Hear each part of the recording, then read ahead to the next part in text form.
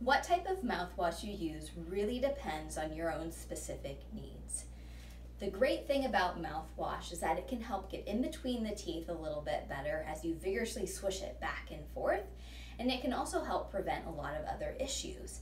Now, if those issues tend to be cavities for you, make sure that you're purchasing a mouthwash that says it has anti-cavity protection in it, or that it says with fluoride, because fluoride is the mineral that helps protect your teeth from cavities.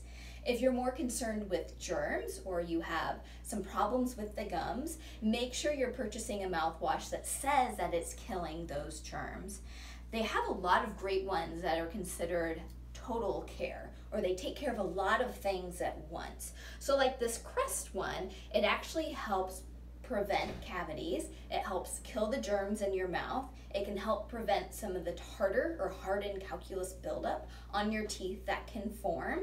So there's a lot of great benefits in those, though sometimes people can be a little more sensitive to formulas that have a lot of action in them like that.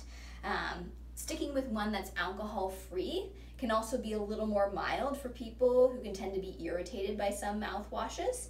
And then they also have all-natural mouthwashes that you can use. The biggest thing is just to make sure that they've actually done testing and trials on the natural mouthwashes to make sure that the combinations of essential oils they're using are actually killing the types and the amounts of germs that you want them to kill in your mouth. This one that we sell at Kalaheo Dental Group is an all-natural essential oils one that has gone through clinical trials, and that proves that it's killing the type of bad germs in the mouth for the amount of time that we want it to. So it really depends on what your needs are. And of course, if you have any questions about your own specific needs, please give us a call at Kalaheo Dental Group. We're more than happy to answer them for you.